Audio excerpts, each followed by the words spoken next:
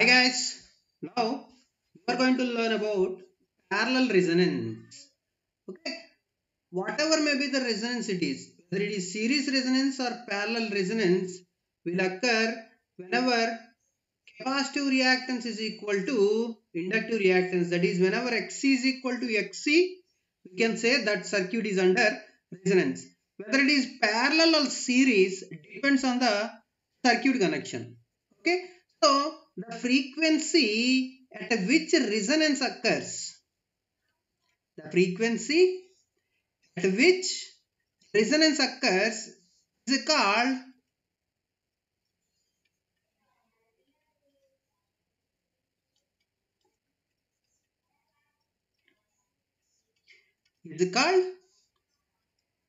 resonant frequency.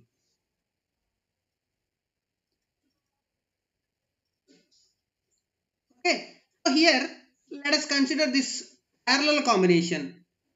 Okay, so this circuit is having XC, capacitive reactance, XL, inductive reactance with internal resistances R and R. The internal resistances are equal. Here we are considering the internal resistance of this XC as RC and XL as RL. Okay, so here what happens is whenever XL is equal to XC here, XC is equal to XL, what happens? The two branch currents are equal. See, the current will flows through the circuit like this. If you consider this is the voltage source and the current will flow through the circuit like this. Okay. So if you consider uh, the current is dividing at this point shown IC, because it is the current flowing through the capacitive reactance. IL, let us consider inductive reactance. Okay, so what happens whenever XL is equal to XC? Currents, what are those currents? IC and IL are equal in magnitude. Equal in magnitude. Why they are equal in magnitude? See, why they are equal in magnitude? The resistances, internal resistances are equal, and whenever XL is equal to XC, we can say that circuit is under resonance. Okay, the currents are equal in magnitude. Okay, one is inductive parameter and another one is capacitive parameter. Then what happens? What happens? There exists an 180 degrees phase opposition. 80 degrees phase opposition. Then the two currents will, whenever they are 180 degrees phase opposition to each other, means this is, the thing is like this, 180 degrees phase opposition. If you consider this is IC, capacitive current, then it will be IL. They are 180 degrees in phase displacement with each other. Okay, what happens is the total current will be zero. Total current will be 0. So now we will find at what frequency the resonance occurs in this parallel circuit. Okay. So let us consider admittance parameter. So what is admittance parameter? Admittance parameter is Y. Y is equal to conductance plus imaginary parameter is susceptance. Y is equal to G plus JB. Y is equal to G plus JB. Where what is Y? Y is admittance, G is conductance and B is susceptance. So for this circuit, we are taking the admittance equation. Y is equal to, okay, what is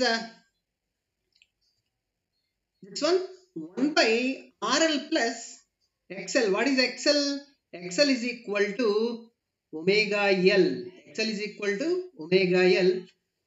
So that will be 1 by RL plus J omega L plus 1 by RC minus J by omega C. RC minus J by omega C. What is XC? XL is omega L. XC is equal to 1 by omega C. The thing will be like this. Now, what I am going to do is, I am going to multiply and divide with RL minus J omega L. Then it will be RL minus J omega L by A plus B into A minus B. That will be A square minus B square. And we can write that one as RL square. RL square. What is J square? J square is equal to minus 1. What is the actual formula? A plus B into A minus B. A square minus B square. This will be J square is minus 1. Minus into minus will get S. That is RL square plus omega square L square. Okay. So now here what we are going to do is we are going to multiply numerator and denominator with RC plus J by omega C. Then we will get RC plus J by omega C by this is A minus B and this one is A plus B. A minus B into A plus B is equal to A square minus B square. Again, J square is minus 1. Then this thing will be like this. What is this one? RC square plus 1 by omega square C square. Omega square C square. Now what we are going to do is, we are going to write the real and imaginary parameters separately. So in this case, the real one is RL by RL square plus omega square L square. Here in this case, it is RC by RC square plus 1 by omega square C square. These are the real terms, and minus j omega L by RL square plus omega square L square plus J by omega C whole by RC square plus 1 by omega square C square is the imaginary term. What we are doing is simply we are separating the real and imaginary terms like this. It is RL by RL square plus omega square L square plus RC by RC square plus 1 by omega square C square. 1 by omega square C square. This is the real term, and now the imaginary term is J into 1 by, taking J as common, J into 1 by omega C whole by RC square plus 1 by omega square C square minus omega L by RL square plus omega square L square. Okay. So this is the real term and this one is the imaginary term. Generally, at resonance, the susceptance part becomes 0. The susceptance in the sense B in the sense this part will becomes 0. Okay. So now what we are going to do is we are equating the susceptance to 0. Then that will be 1 by omega C whole by RC square plus 1 by omega square C square minus omega L by RL square plus omega square L square and equating it to 0. Why we are equating it to 0? At resonance, the susceptance part becomes 0. Okay, what is omega? Omega is the frequency. Omega is the frequency. Here we are considering the resonant condition. That is the reason why I am taking 1 by omega r. Omega r is the resonant frequency. 1 by omega r c whole by rc square plus 1 by omega square c square is equal to omega r into L whole by RL square plus omega square L square. Omega square L square. Now, what we are going to do is, we are going to cross multiply uh, here.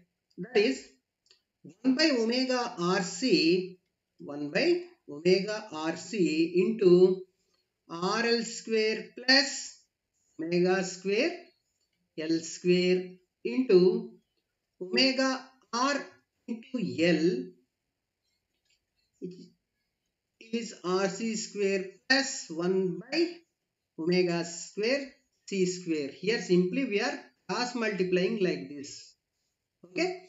So now what we are going to do is, again we will shift this L to this side and this omega R to this side. Then what we will get? We will get 1 by LC, 1 by LC into RL square plus omega square L square, 1 by LC into RL square plus omega L square is omega, this is omega R square L square, and here omega R square into omega R square into this L is shifted to here and this omega R is shifted to here. That will be RC square plus 1 by omega square C square. Okay. Further simplification, see what we'll get is, we will get 1 by LC into RL square, 1 by LC into RL square. Here what we will do is, we will move this omega R square L square to right hand side. Okay. And we will bring this parameter, that is 1 by omega R square C square to this side.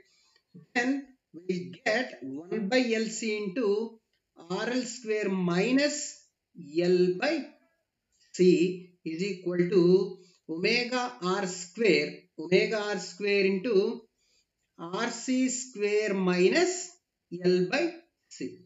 Okay. So here, now from this we can write the resonant frequency omega R is equal to 1 by root over LC, 1 by root over LC into root of RL square minus L by C by RC square minus L by C. Okay. At a resonance, what happens is, the inductive reactance RL is equal to RC. At resonance, RL is equal to RC. Then omega R will be 1 by root over LC. Okay, whenever these two are equal, these two will get cancelled, and the remaining thing is 1 by root over LC. What is omega R? What is omega? Omega R is equal to 2 pi into FR, which is equal to 1 by root over LC. Okay, from this we can write FR is equal to 1 by 2 pi into root over LC. 1 by 2 pi into root over LC. Okay, so this is the equation. This is the resonant frequency circuit which is connected in parallel, or else simply we can say this is the parallel. This is the resonant frequency. This is the resonant frequency. Okay, so this is about parallel resonance. Okay, thank you.